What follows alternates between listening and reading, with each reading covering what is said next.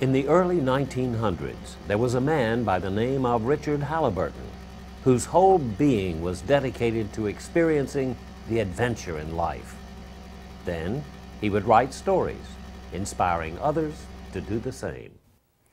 Richard Halliburton wrote several stories in this very house, the home of his parents, Wesley and Nell Halliburton, the place where he knew he could be alone with his thoughts. When it comes to the brave, audacious spirit of adventure, Halliburton believed there was not much distinction between the world outside and one's own private inner world. He thoroughly believed that by embracing the challenges in life, by chasing one's own horizon, it would lead life's journey on the road less traveled. But what is it that moves a person to want to live a life chasing the horizon? A life that entices and encourages one to consistently push the envelope, to nurture the mysterious call of the heart, and then wholeheartedly to live the dream that passion shapes. In the 1920s and 30s, heralded by the New York Times, Richard's books and articles made the name Halliburton a legend across every continent. Even as a boy, Halliburton made a conscious decision to embrace adventure, leaping unreservedly into the experience of geography, history, and culture, and to live it as though it were the essential element missing in his life, as indeed it was. Richard was one of only a handful of boys that attended the Mary G. Hutchison School in Memphis, a girls' school, where his mother Nell was a teacher. His geography book was his most prized possession. Richard loved geography because it carried him away to all kinds of strange and romantic lands. He read about the Egyptian pyramids, India's marble towers, about the great cathedrals of France and the ruins of ancient Babylon. Stories like these always set him to dreaming, to longing for the actual sight, sounds, smell, and feel of those great world wonders. Richard continued to feed his insatiable appetite for adventure while attending Memphis University School and Princeton University. Having just graduated from Princeton in the summer of 1921, his love of geography seemed to burst headlong into the world, and Richard's passion for adventure now consumed his every moment. Nothing stood in his way as he chased the horizon. Richard wanted to share his enthusiasm for life in the books and articles he wrote. In the introduction of his book, Richard Halliburton's Complete Book of Marvels, he extended this invitation to his readers. Sometimes I pretended I had a magic carpet, and without bothering about tickets and money and farewells, I'd skyrocket away to New York or to Rome, to the Grand Canyon or to China, across deserts and oceans and mountains, then suddenly come back home when the school bell rang for recess. If I ever grow up and have children, we're going traveling together. I'll show them Gibraltar and Jerusalem, the Andes and the Alps, because I'll want my children not only to study geography, I'd like for them to live it too. Well, I'm grown up now, but as yet I haven't any son or daughter to go traveling with me.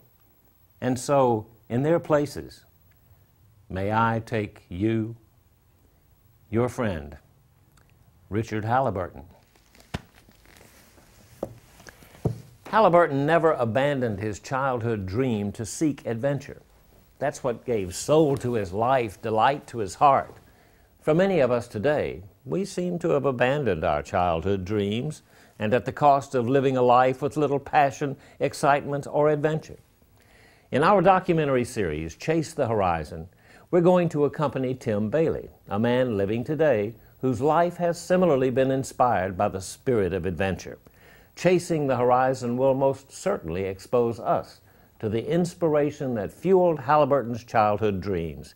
Throughout the series, as an added gift from Richard Halliburton's life, we will be continually invited and encouraged to rekindle the dreams of our youth. Tim Bailey, our 21st century companion and guide, has several things in common with Richard Halliburton. Both men sought adventure as a child and treasured that spirit throughout adulthood. For example, Richard Halliburton chose to face the challenges of climbing Mount Fuji in the dead of winter. When Tim Bailey was a teenager, he and a friend wandered away from a family picnic and climbed Mount Rainier to a 10,000-foot elevation in tennis shoes. A year or so later, Tim climbed his first glaciated mountain, Mount Shasta, with his little brother and his high school friend. Tim's friend came down with altitude sickness and turned back along with Tim's little brother. Learning to create viable options and deepening the trust he had in himself, Tim continued on and summited Mount Shasta alone. From the past, we have Richard Halliburton. From the present, Tim Bailey. Through the journeys of these two men, we have the extraordinary opportunity to reach back in time and revitalize ourselves through the renewing spirit of adventure. Both men are inviting us to go beyond ourselves as we travel through the mysterious adventure of life's unfolding. Whether the adventure is in the world outside or the adventure is in one's own inner world, they are enticing us to experience the true spirit of adventure and encouraging us to move ahead, actually take the road less traveled.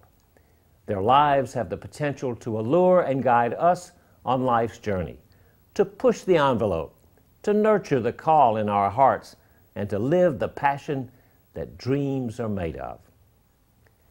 The final program in our series, Chase the Horizon, will be to complete the last of Richard Halliburton's audacious lifetime adventures. In March of 1939, Halliburton disappeared at sea while attempting to sail a Chinese junk, the Sea Dragon, from Hong Kong to San Francisco for the opening of the International World Exposition. Tim Bailey will complete Halliburton's final journey and bring him home at last as he sails gratefully into the San Francisco Bay Harbor aboard Sea Dragon 2.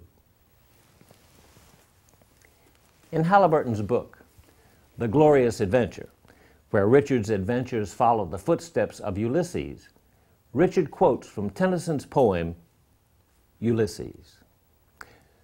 "Come, my friends, 'tis not too late to seek a newer world. Push off, and sitting well in order, smite the sounding furrows, for my purpose holds to sail beyond the sunset till I die, to strive, to seek, to find, and not to yield." Reflecting on that poem to Ulysses, Halliburton writes, "This clear call to leave behind the outworn, too familiar life and seek a newer world found a responsive chord in my own restlessness. I thought to myself, of all the great figures in history, did not this royal vagabond who spent his days in finding the extraordinary, in meeting new experience, in knowing every thrill and beauty and danger the world could offer, did he not have the fullest, the richest, the most enviable life of any man who ever lived?" Richard Halliburton is inviting us to experience life to the fullest. Come, my friends, let us seek that newer world and chase the horizon together.